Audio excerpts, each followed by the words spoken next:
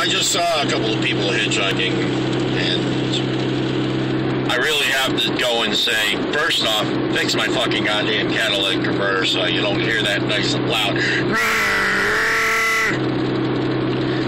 And second, you're hitchhiking, you know, you're looking like you're frozen and everything else. It's not that cold of a day out today in this area, around Northampton,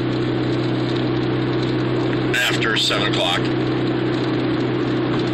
You know, and my general thing is, well, gee whiz, how about you increase that circulation a little bit?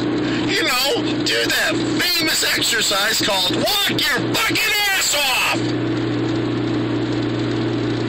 You know, I'd love to walk my ass to and from work, but the problem is I live almost, 30 miles from work. To walk it at the average speed, that would take me 10 hours. 10 plus 12, 22, and that's just one way. That won't work. But for somebody to sit there and walk, you probably get there faster. And you know what? I think I have more motivation for somebody who is going to actually, motivate themselves to, walk and hitchhike at the same time than stand in one location and hitchhike. You know, shows that the person's motivated.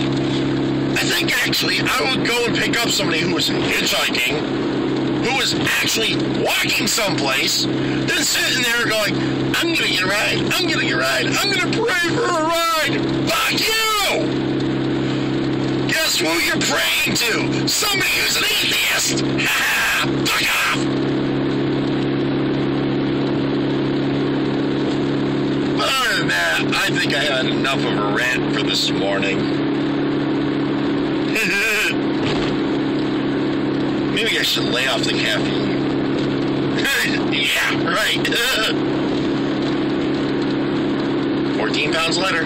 Let's see how much more. Bye-bye.